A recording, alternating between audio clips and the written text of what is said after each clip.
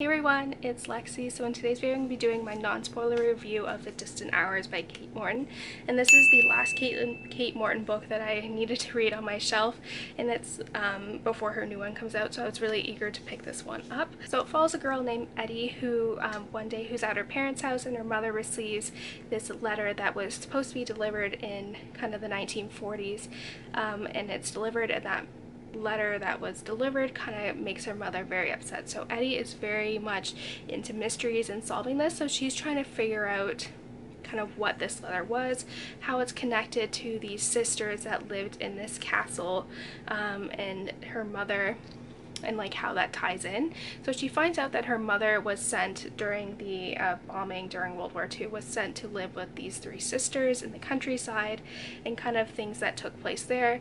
Their father was a very kind of esteemed author who wrote the Mystery of the Mud Man, and that kind of have a role in there. And there was a murder that took place, a falling out between her mom and the sisters, and all this stuff. So she's trying to uncover that, and I found that aspect to be really interesting, and I really enjoyed the chapters that were told from Eddie's perspectives when she's kind of uncovering what's going on. And so kind of in parallel to what Eddie is discovering, we also get flashbacks from the sisters and also Eddie's mother as well, kind of leading up to the murder that took place and then the falling out.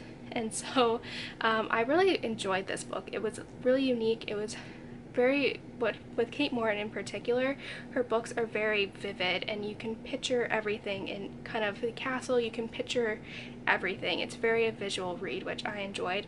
And despite this book's large size, it's over 500 pages. I flew through it. I finished it in less than a week, so that's saying a lot. I could just sit and read her books forever. But I really liked it.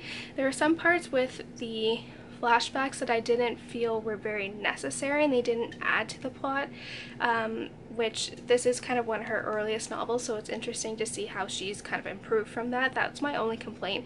But I loved how each sister was so unique. There's a set of twins, and then Juniper, who is kind of the wild one of the group, who is very close with Eddie's mother, and she kind of goes crazy after the murder took place. And so kind of the mystery aspect in here is what really captivated me and really gripped me from the first page. And kind of looking back now, there's like hints of what's going on leading up to it, and it's interesting to see kind of how I was kind of uncovering that with the character Eddie as well. She doesn't really tell you what, you're kind of discovering it with the characters as well, which I think is really unique. This is not my favorite Kate Morton book, but that doesn't mean it's bad. I gave it a 4.25 out of 5 stars. It's not as good as like The Secret Keeper and The Forgotten Garden, which were my favorite, but it's still a really good read. So I recommend, if you're trying to read a Kate Morton book, start with this one or The House at Riverton, which is one of her earlier works, and then kind of work up from there, because her writing and her books get better and better. So I'm really excited for her new book coming out in October, hence why I wanted to read this before then, so that I'd be all caught up with all her published works.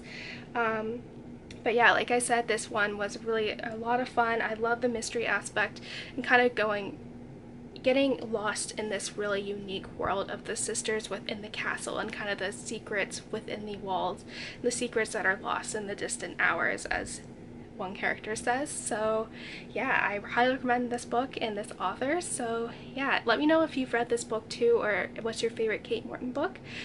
So yeah, thank you guys so much for watching, and I will see you guys next time. Bye guys!